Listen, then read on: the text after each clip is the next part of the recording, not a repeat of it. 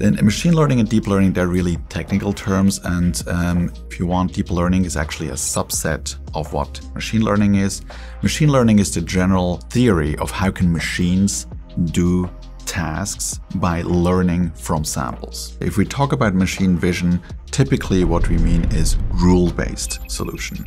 An engineer sits down, looks at a problem, thinks of some simple rules or complex rules that can solve that problem, and then basically programs an algorithm in order to do that. If he wants to find a red circle in an image, he has to sort of define a rule that sort of says, well, first of all, find those red pixels, and then I have a rule that decides whether those pixels are really aligned on a circle, and if all of that holds true, then I say, okay, now this is my circle, right? So these are the rule-based approaches. In machine learning, we flip everything around and say, well, actually, we don't want to define those rules up front, but rather we want to define examples that define what kind of rule set are we looking for.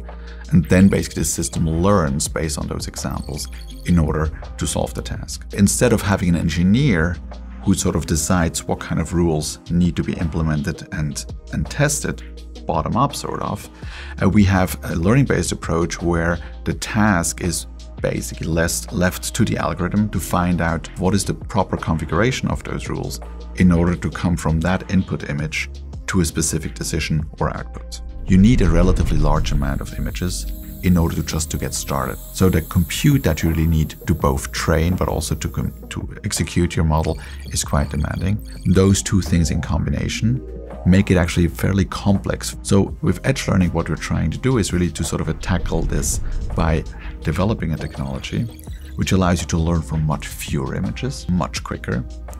And so much quicker that actually it's not only that you don't need a GPU, you can actually even do it on an embedded device in a matter of less than a second.